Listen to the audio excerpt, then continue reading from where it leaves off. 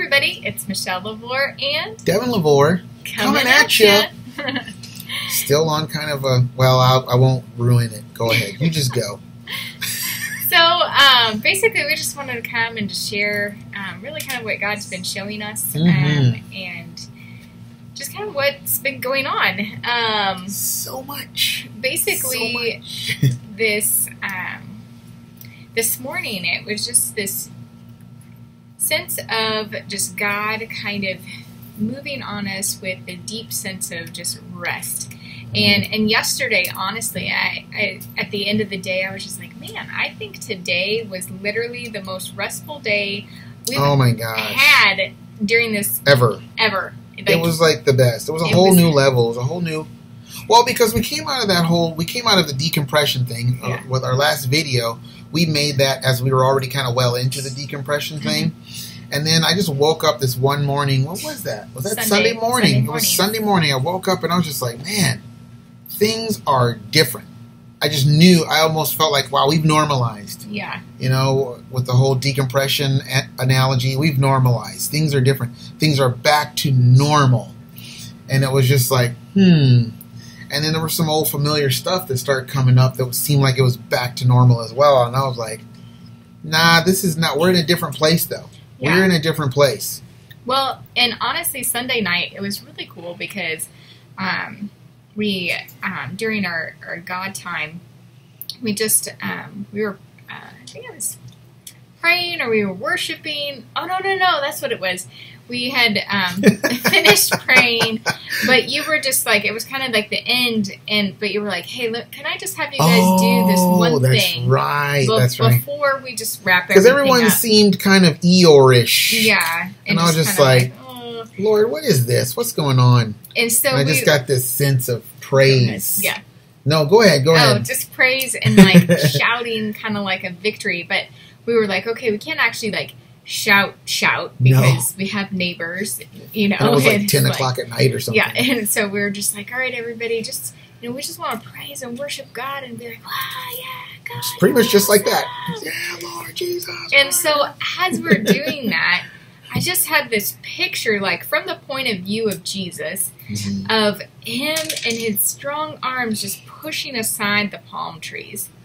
And I really felt like God was just like, that your Jericho hearts, like whatever was those walls that were there, God's like, internally I pushed all of that aside. And it was just like, wow. And there were some walls. There were some walls about finance, and there were some walls about just different things. Like, I don't know, was it pretty much financial?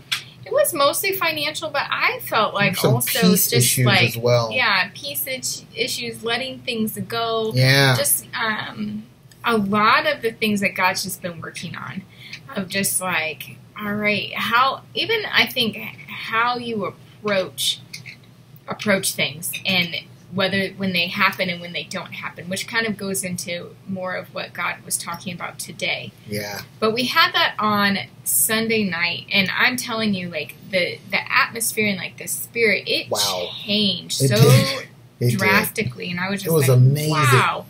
And then yesterday was just this really great day. I mean, we just pretty much relaxed. The kids, we put together some Legos with the kids, and that was it was just, we watched my new favorite show, and everybody actually likes the show, which is really awesome. I actually love it. Even the and kids I'm just are like, oh, wow, what is wrong with me? Man, what is wrong with me? And so it was just a really great, relaxing day. Yeah. And and can I throw something in there? Because it's like, a lot of this stuff is like, because for us, we were seeing the Jericho thing as like money. Okay, well, we need the money to get the stuff that we need to do. One of those walls that I felt like the Lord showed me, it was about a week ago or so. I don't know, sometime last week. He was showing me how like our bank account is really an illusion. I'm really breaking it down to its smallest parts. I'm giving you the Cliff's notes, so to speak. He's like, it's an illusion. Mm-hmm. He's like, I don't need your bank account to have a certain number on it for me to do what I need to do. Yes, I know you need money to move things and buy things and all that. But God's like, that's my responsibility. Yeah. I will take care of that.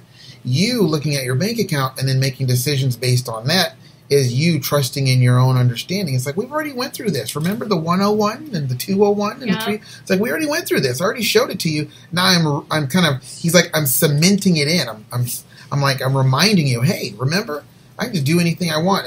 If you're with me, you have everything you need. Yeah. So that was really one of the walls when we say financial. It's not just the amount of how much money are we getting or how much money do we need. It was God just saying, it's you really have the me. mindset. You know what I mean? It's just like, you have me. It's like you have the richest person alive with you. Yeah. What do you mean you need money?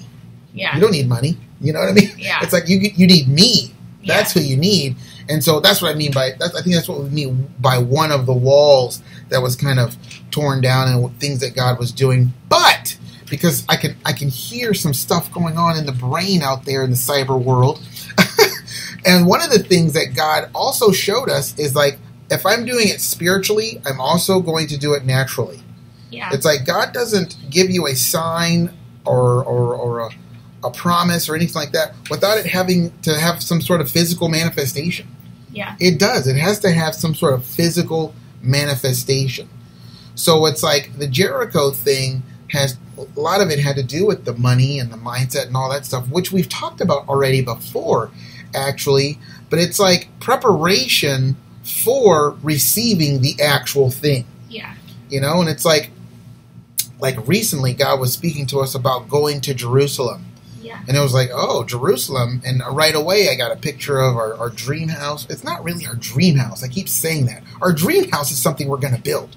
But it's like the house we've been talking to you guys about this whole time. Yeah, the house that God asked us to believe for. And this is what we wanted. And we actually asked him, and he was like, hey, how about this one? I'm like, yeah, that's amazing. Wow, look at the price tag on that. Now, see, that back then, that was a big deal. Yeah. Nowadays, I mean, God can show me anything, and I wouldn't even look at the price tag. Yeah. I would just be like, oh, that's what you're saying? Okay, well, then that's what we're going to get. That's what you're saying. That's the important part. So why don't you talk about the Jerusalem thing? Yeah. And then, because basically there's a spiritual thing that in regards to we're going to go to Jerusalem, Jesus saying, hey, we're going to go to Jerusalem now. And then there's a physical manifestation, which is the house. But why don't you talk about the spiritual aspect of it? So I just really felt like that comes first. Yeah, that God was really just showing me so much, especially even on Sunday when he pushed the palm trees aside, is that he is doing a lot of things spiritually in our hearts, and he is letting us know where we're at and where we're going in regards to that. But I feel like he's like, I've got to complete the heart story, and then I'm going to complete the actual manifestation of things. And he always said that that's going to be the last thing that happens before you just go into this whole new chapter of life, or new book. Rather. And so then we felt like yesterday God was saying, hey, it's time to go to Jerusalem. And so it was kind of like, whoa, of course. What does that mean? It's like, what does this mean? Does that mean we're getting the house is coming? What's going on? And then this morning, there were a lot of questions. Actually, about just a few handful, a few choice ones. Yeah. So then this morning, I really felt like God just really showed me that the Jerusalem being like he is trying to have us be at rest and stop it's almost like it's time to stop the contending for, and it's now to basically kind of be like, or the striving after. That's what it was. The striving contending is good when God says it's time to contend. Yes. But God never says I want you to strive for this, because basically he's saying I want you to do it yourself, and you kind of go after it and try to make it happen. And and because sometimes even in prayer, even in the contending, it can be motivated by ourselves and what we want, and that's what we're going after. And God this and God, we declare and decree, and the Spirit is not on it. Yeah. But yet we're doing it. It's like, no, stop doing that. Yeah. But I just felt like God's really brought us to, and because I guess I want to make myself clear as far as like I believe like have done everything that God has asked Oh, us sure, to do. sure. And it's just He's moving us into a different time and a different place. Mm-hmm. And so He wants us to know, I don't want you striving Right. to go after this. What I want right now is for you to be at rest and at peace. And why is that important? Because when things began to normalize and get normal, that's what hit me. Yeah. The sense of like, oh, okay, well then, what do we do next, Lord? I got to know what comes next. And that's a striving. It came upon me really heavily, and I was just like, what are we going to do? Okay, we have to do something. Mm-hmm. And I'm like, really? Yeah. This is something the Lord touched on right away almost 2 years ago, Oh, right? yeah. He was like, you're not going to do anything. Yeah. Right away. I remember even making a video about it. I was like, Lord, what do you want me to do? He's like, I don't want you to do anything. I want you to lay on the table. Remember that? Yes. It's like, I want you to lay on the table. And I was like, what do you mean lay on the table? I'm going to deliver this thing. Yeah. You're not going to do nothing. You're just going to lay down. Yeah. You know what I mean? Let me do it. Let me show you. Yeah. Let me, I'm going to do this to glorify my name. And you get to be a part of it. It's going to be awesome. You're not going to do anything. Yeah. You're just going to be obedient. Just follow. Believe. That's what I want you to do. Yeah. And so it was just, I don't know, this sense of, I want you to start living as if you're already there. Yeah. Like as if put your heart in Jerusalem. I guess I better start working out. But it's like live as if, like with David, he went and received Jerusalem. Mm-hmm. And then once he had Jerusalem, God said he put peace, he was at rest and there was peace on every side for David. Yeah. And so it's like, we have to start living in our hearts as if we are already there. And I just really felt like God showed me this picture of, or just reminded me of when I had trained for a half marathon, and it was like, you put so much energy and effort and going after, training and all of that. And so I completed this half marathon, and then afterwards, I was like, all right, you gotta let the body recover, but then it was just kind of like, oh, what do I do now? Like, okay, I'm gonna keep running, but I could tell something had changed, and it was just like, I knew that the person I had been running with, like that relationship was really just built on their running. And God He had already shown me, like, okay, this isn't going to continue on. But it's like, I wanted to continue on because I enjoyed it so much during that season. But it was a kind of a difficult transition. And it was really hard. Like, I just dealt with it. It was like there was a grieving that went with it. And it's like you really wanted to just kind of keep going. I did. I tried. And keep running and keep training. It's like, all right, now I'm going to do a marathon. And I bet that happens to a lot of runners. Mm-hmm. They do a marathon. Okay, now I'm going to do another marathon. Oh, I'm going to do every marathon that's available this year. Yeah. Oh, after that, I'm going to do a triathlon. Because they can't come down. Yeah. They can't transition. And so it was just kind of this, during that time, I really did have a hard time because it was like, what do I do now? What am I? And I did. Like, I honestly was striving to keep things going, keep things up, because it was something that it was like I really enjoyed it. But that time and season in my life, it was over, and it was just kind of coming to grips with that. But I felt like God was saying, like, that's what I'm preventing. That's what I don't want to have happen. And how does that happen? Is I'm preparing your hearts in advance for where I'm going to place you, so it is a seamless transition. Oh, you stole my word. You stole my word. I took your thunder.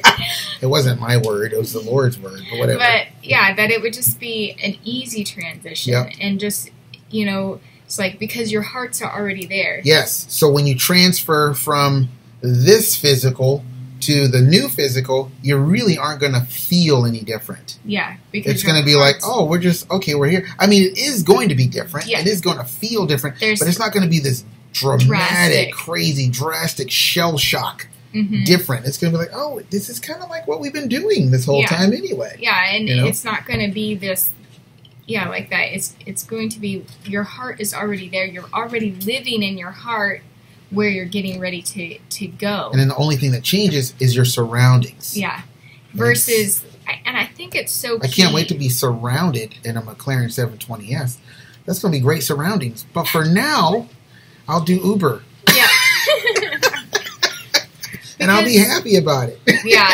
And I think it's so important because I think it's important for the heart to be able to go and be at rest without it being attached to something happening.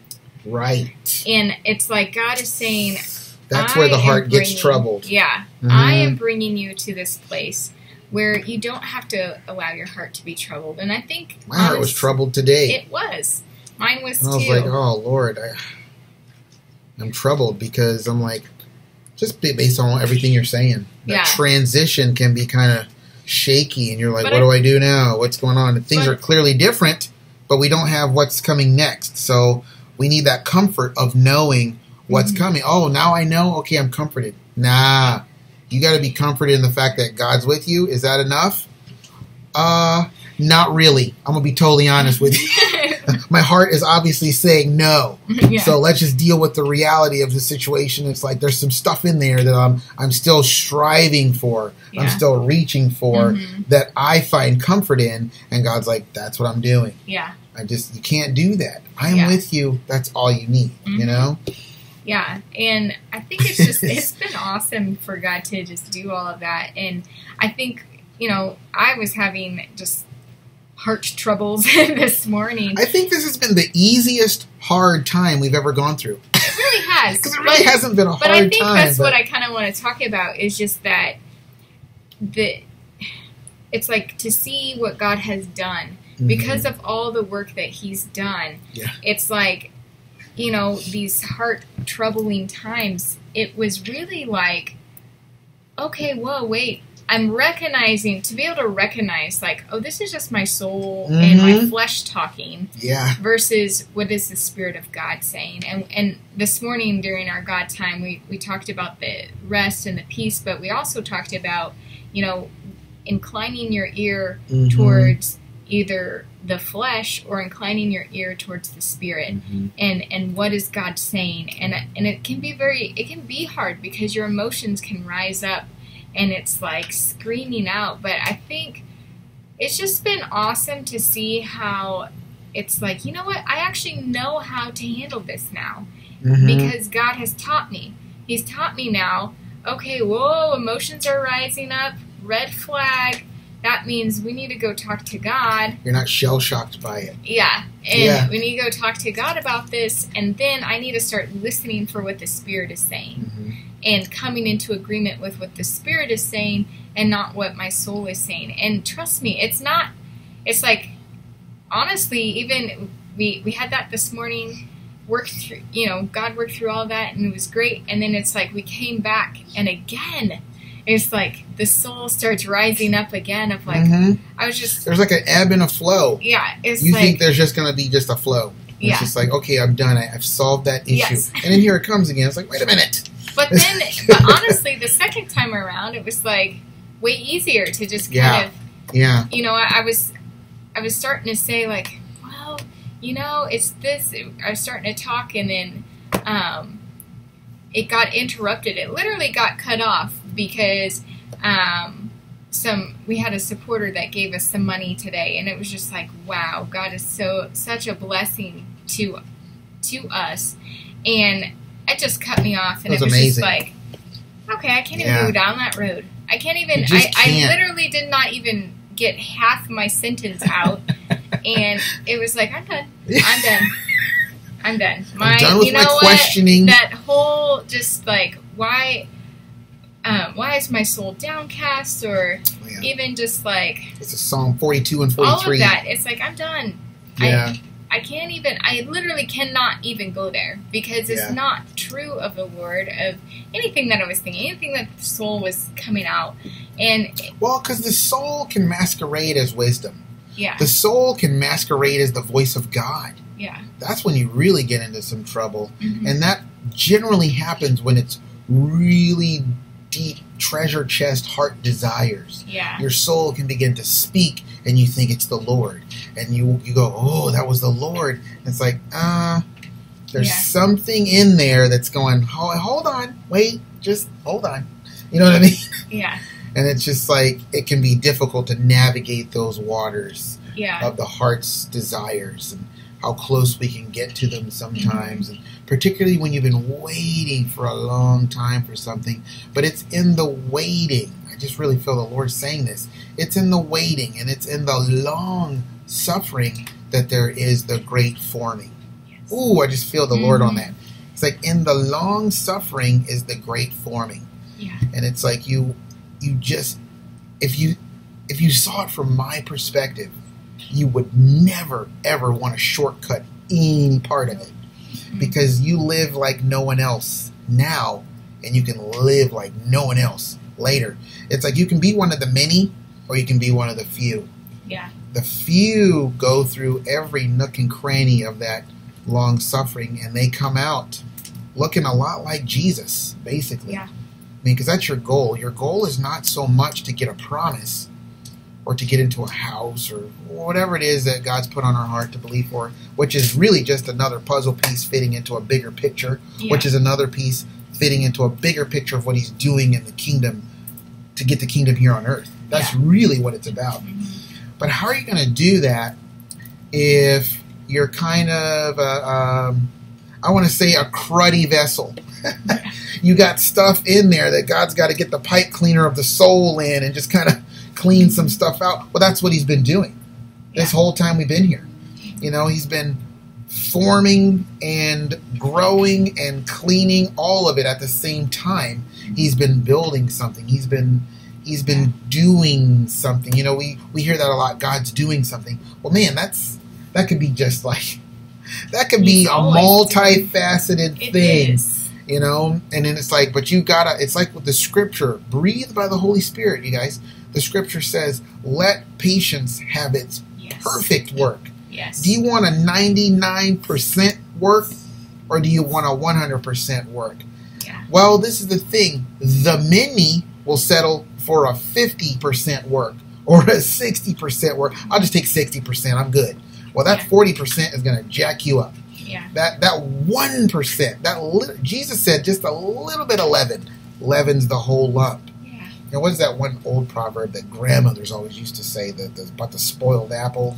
Oh, yeah. Messes up the whole bunch or something like that. Yeah, so it's like, you got to let that long suffering complete the great forming. You know, I remember when we were at Embassy Suites, I saw that guy with the t-shirt that said finisher. I just remember that, and God's like, you need to remember this. Yeah. You know, a lot of times God's not giving us prophetic words to help us with our desire to know when or a timing thing. He's even our son this morning, our 5-year-old, or it was last night, our 5-year-old, he was just like, well, you know, Dad, that thing you said yesterday, that's got a timing to it, so, you know, we're just going to let God do what he wants to do, when he wants to do it, how he wants to do it, or something. Yeah. And I was just like, I mean, mouth dropped. Yeah. Tongue rolled out like a red carpet. I was like, who are you? Yeah. Are you really 5 or are you 25? Yeah. It was amazing. I was just like, oh my gosh, you really are listening. Because he moves so much. Yeah. And it's just like you think he's just not listening. And he's totally listening and he's getting it. Yeah. And I'm just like, wow, yeah. Because I got something popped out at me yesterday that talked about tomorrow. And I was like, well, it's not a literal tomorrow. Yeah. It's just God saying that's what's coming next. Yes. Particularly in reference to going to Jerusalem and all that. So I just wanted to kind of add with just the whole timing thing. I really do. Ooh, we got that mastered, don't we? Yeah. No. But I think that's good to keep in mind. Like, God isn't giving us prophetic words so we can just figure out the timing. The prophetic words, he's really speaking to our hearts and where he is taking us in the spirit. And I just want to say like for that encouragement. It's for encouragement. It's to continue to move on, continue to press forward. And if anything I really feel like God's just been highlighting is the fact that He is completing things in the Spirit, in our hearts. And it's like you just said, you don't want to have God working on something and you get 98% done and then you're just like, that's good enough. Yeah. And because it's like God is bringing into completion everything that he's doing, and then he's going to manifest things physically. And it's like your heart has to be ready for the blessing that he wants to set. And I think so much of the time during this journey, it's like, oh, we're ready. We're ready. We feel ready. We feel ready. Our soul is saying, we're ready. There can't possibly be anything else. How could there ever be anything else? And it's like, God's like, all right, well, let's just keep going. Let's just keep going. And you're glad. And then you're so glad when you look back at it. And I think that's so important is when you're listening to the Spirit, it's like God is good. God is faithful to bring things into completion. This morning it felt like, okay, this is another one of those spiritual things that we have to go through, and it's going to be forever. And, that's what the soul was saying. Mm-hmm. But then it was like, I was just like, it feels like it's going to be a never-ending story. Like, it's just going to keep going and going and going and going. The very movie my kids just finished watching yesterday and today. Yeah, which is funny. Which is probably why it was on my mind, because it was like never-ending story. But again, like, I was just reminded right away of just like, God will bring into completion what he starts, he finishes. And it's like, all right, well, that is what I'm holding on to. It's the fact that God finishes what he starts. In the Hebrew culture, the words complete and perfect are really synonymous. Mm-hmm. They're the same thing. It's like something's perfect when it's complete. Yeah. That's why Jesus said, be perfect as I am perfect. Well, what does that mean? Be complete as I am complete. I'm complete. I'm lacking nothing because I'm connected to the Father. You be like that. Yeah. Be like me. Come be connected to the Father like I am, and you'll be totally perfect. Yeah. It's like I think our Western idea of perfection is all about performance. Yes. Whereas God's idea of perfection is about completion and wholeness. Mm. Whereas we're just like, that's why we have a lot of destination mindset.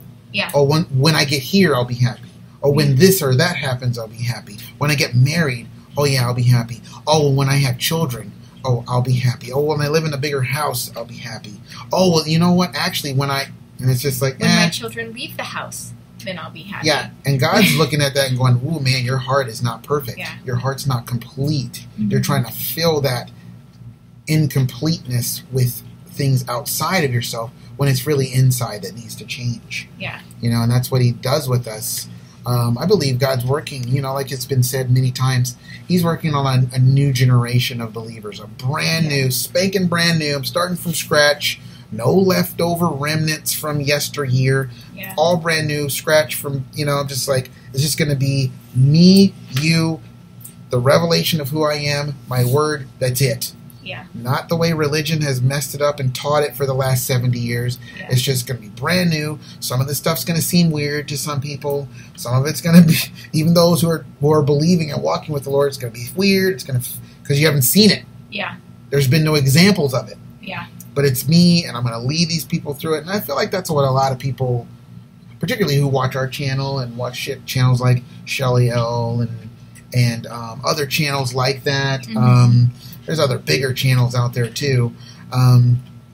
But they're just like, I think we're all just kind of being formed into this new breed of, it's the original vision, really. God always goes back to the original vision. And, just walking in the garden. That was something that came up today as well. Can we talk about that? About how, like, God wants to give us peace. And he's like, I want you to have peace. And that's it. It's like, striving came once Adam and Eve were taken out of the garden and put outside of the garden. Blessing came when Adam and Eve, or when Adam was formed in the wilderness and then placed in the garden. And it was like, that's where I want you, right there. I don't want you to be outside of that. I want to walk with you in the cool of the day and just have that peace and fellowship. And so when Jesus died, That's what he came and restored. Yeah. You know, he restored that relationship, that garden-like relationship. And he's like, I don't want you to be like, okay, we have this garden-like relationship. That's great. Oh, I've got this problem. What do I do? You know what I mean? He's like, that's not the way you do it. Yeah. In the garden, we communicate about it. We talk about it. And then from that communication and that intimacy comes the answer. Yeah. You know, and a lot of times the answer that comes from that communication is this. That's actually not even a problem. Yeah. You know what I mean? Sometimes it's like, that's not even a problem. Now that I've talked with you, Lord, about it, and we walked together in this, that's not even a problem anymore.